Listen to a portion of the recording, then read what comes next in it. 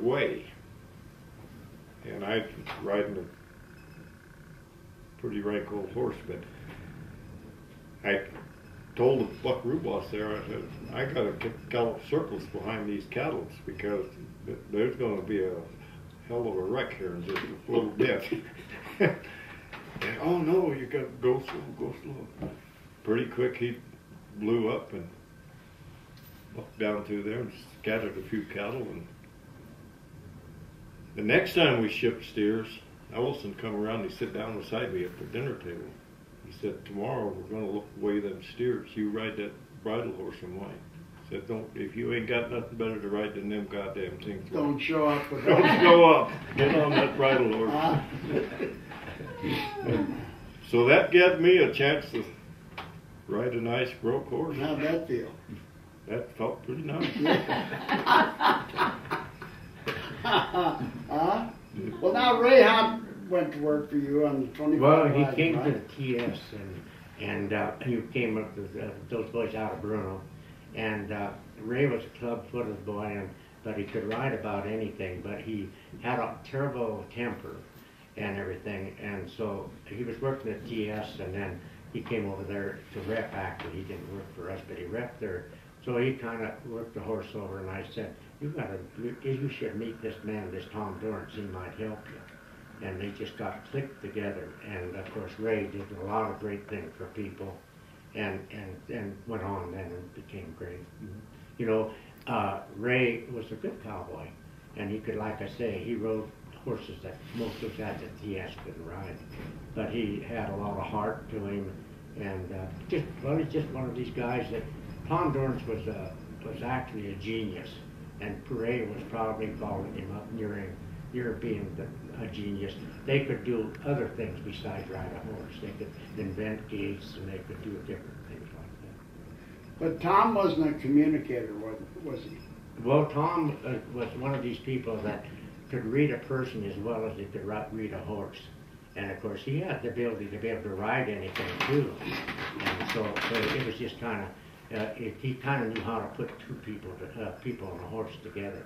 And that's where he had so much over most people. When you start helping somebody, you have to figure out what the person is too, which I could never figure, so I don't try to help anybody.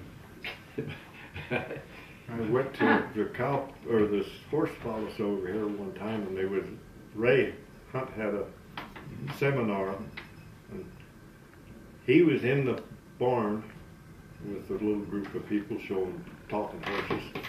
And Tom Dorrance was outside with a big group of people, and this lady said, you know, I can't get my horse to figure 8. Can you help me? Tom said, I don't know. And he got on that lady's horse and just rode him around there, galloped him a little, and just circles. And pretty quick he dropped his reins and was figure 8. And he came back, and that lady said, why won't he do that for me? He don't like you. That's all he told her, too. He told her that? Yeah. And he was quite frank on it. Was he? Yeah. But he worked, I was around him about 16 years, so I had a big period. And my brother John, of course, started lots more colts with him than I did. But the first time he came in with that idea of starting colts, he had about 40 head of horses in the ground. He put me on this little sorrel horse, and I said, where do I go? He said, I'll open the gate. He opened it. A whole bunch of us just drift. So then he comes out and wrangles us and brings us back. That's back. I thought he's trying to kill me. Really? So now there was a horse that come in this country, and well, I happen to have one because of you, that Colonel Pick breeding from. You started that deal. I broke him. You brought, but that guy that has the Fairleigh Ranch over there, mm-hmm. you kind of started him. I worked for him. You worked for him. I worked him for 8 years. And then you broke the Colonel Pick horse. Yeah, I broke him. Yeah. Right. And they became pretty famous horses. Yeah. He was a pretty outstanding horse. Was he? Yeah. Mm-hmm. He was a hard horse to show, though. I had him at the fraternity one year, and won a go-around on him. The next go-around, there was a mirror horse, and then we left the arena on our feet. He reared up and I couldn't do anything with it. Really? Yeah, but he was a stud, so. It was, Yeah. Yeah, but his coats really came out. Yeah, well, you know, that horse I got here, he Yeah. turned out to be an unbelievable horse, you know, and because of you, that's how I ended up with the horse. Well, I'm just fortunate to be able to get a lot of horse. It really, to have a good horse, be a good horseman, you have to have good horses. Yeah, right. Horses that want to work for you and stuff. Uh-huh. And you know, there's a difference between being a good outside cowboy and a showman. You know, a good outside cowboy can ride anything and get the job done. And most of the showmen, they're just an arena. You know, they get, Right. you know. But there's some of those that are good too. But I don't think today, I shouldn't talk about them, I don't think. But there isn't very many guys, like Jim said, hell, that even know a cow. You know? Yeah. So when all those guys that drifted through on that wagon, I'm going to ask you the same question. Who do you think was the best cowboy that ever drifted? Well, you know, it's hard to say. There were so many good ones, Billy Kane and all of them, a lot of them, the Chapin boys and all of them. It's really hard to say. If you said, you know, it would be taking something away from one to the other, Right. because everybody had. But there was just so many of those good boys came through, his brother and your cousin. And incidentally, I was going to say, I'm sorry to hear that he died. I didn't know that he died till the other day. Yeah, Yeah. But in those days, though, there was a lot of those, when I came here in the 70s, there was a lot of those bedroll cowboys that just went from one place to the other and rode them horses all the time, right? Well, there was, but we never, Ellison's and most of those, we never put up with that. Claude Bartow would never put up with that. Oh, yeah? Yeah, Claude was quite an individual, I think, and he really was. I enjoyed being around Claude when I did. But he always liked to wrestle, and boy, that big guy grabbed me. I didn't know where I was going. Well, yeah, he's pretty big. But those days, everything was hayed with teams, so they had a lot of workhorses. Yeah. They did a lot of stuff with teams. So. Well, that's not how my boys got in rodeo. The Chapin boys were working for me, and when things started, they started contracting the hay and stuff, the 25 and all the ranches there. And so they had all those workhorses, 150 or so, I can't remember for sure. So Harold came to me one day and asked me if they could build an arena at the arena ground, up some of them out. They'd get Marvin Meyer and somebody to come and buy them. So I asked the rest of the family, and they said, well, that's fine. So they built an arena, and fixed a buck and shoot, and they started bucking them out, and our son Mike was just a kid there, and then he'd watch them and come home and spur his mother's furniture. So that's where it started. I never been in a shoot in my life. I roped some and like that, and rode a lot of bucking horses, but they weren't in the shoot. Yeah. And everything like that. But the Chapin boys, so they kind of followed up, and they were all good family. The Chapins were, and Charlie, they all worked there for the company and everything. And so, but from watching that, and Mike decided he was going to be a rodeo cowboy, and I thought, oh hell, this won't work. But by gosh, first year he went to the finals. So then Joe came along and beat his brother, so that didn't go so very well. Yeah, I remember that. Then Pete rode, but Pete never liked the rodeo. He run a college rodeo the finals, but he never went on. He always wanted to come home and work, and he was only one of the bunch that was any good. I'm sure they're glad to hear But that. then they all sure. It's nice of you to say that. Anyway, I think we pretty well covered everything, unless Rosita would. Do you think that your boys, they all followed pretty much the livestock trail? Outside of Tom Jr., who's always flew. Yes, they did. Do you think their kids will follow the same trail in the livestock business, or no? Well, Yeah, they if already it are. continues, if the livestock business continues, they certainly will. Because So there'll be a line of marvels they down the really road here love still, it. huh? all the great-grandchildren and Yeah. And your boy now, he lives back east, right, Tom? He lives in Kentucky, In Kentucky. works for Delta Airlines. Still works for the same one, and he's got a boy, right? He's got a boy, and that boy, when he was able to come and stay with me through the summers, why he would give his left arm stay here year Yeah, round. back Boy, he there, wanted to be a cowboy. Oh. He's a nice young man, I met him. Yeah, he's a super. Well, I think it's great. I think we've pretty well covered a small part of it. I really appreciate you guys doing this. It's really nice of you to do this.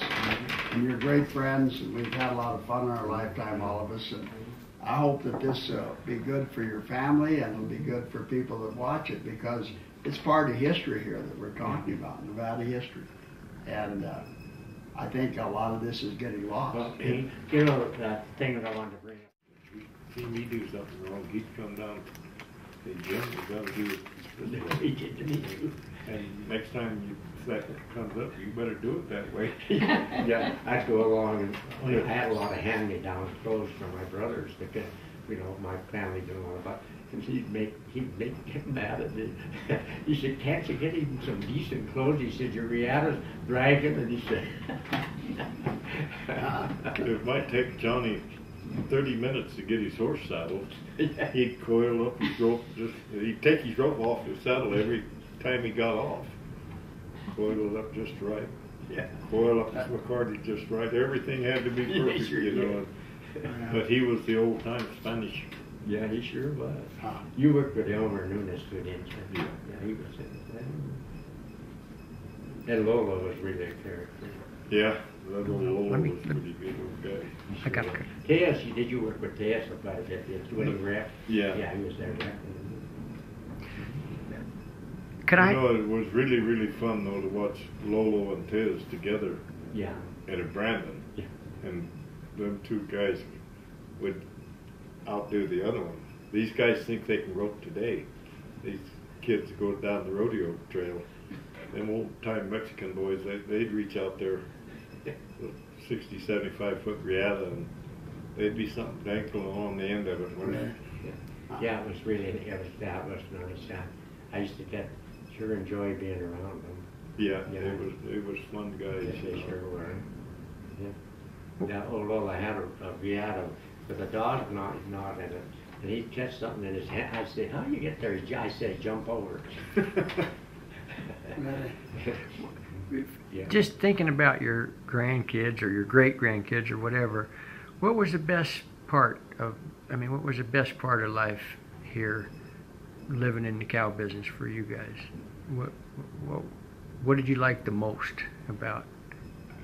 Being in the cow business. Yeah, and the I horse. guess the freedom of and doing what you want. You know, I never was very smart, and I'm going to be very frank about it. But I've lived the best life anybody could ever live. I lived, you know, I didn't get much education, only the 8th grade and stuff.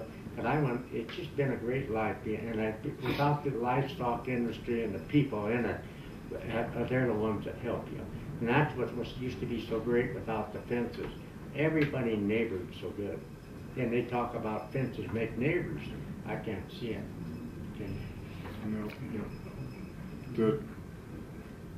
The best thing about ranching was the people that you associated with. Yeah, right. You know, and they was guys that could show horses, these guys that could rope good and do everything, but upstairs they was all thinking the same thing, hard work and getting the job done. Yeah. And that's what we're getting back to, what he just said is right. They don't know how to work today and they don't want to work. Or it seems to me, I don't mean everybody, there's exceptions, but as a whole. You know, it's just like these ranches have a hard time getting people unless it's Mexicans. You know, there's so many, you know, but I don't know about the Spanish ranch anymore. They don't, with my job I see pretty near every ranch in Elko County in the fall as a brand inspector, and some of the help you see would have probably starved to death when Tom was growing up. I was growing up. They would not have made it on a ranch. They don't want to work, and they do nothing for the for the industry at all. Do you have the same problem in Arizona? Yes, sir. Same problem with the kids. I mean, the only people that know how to work hard are 50 or over.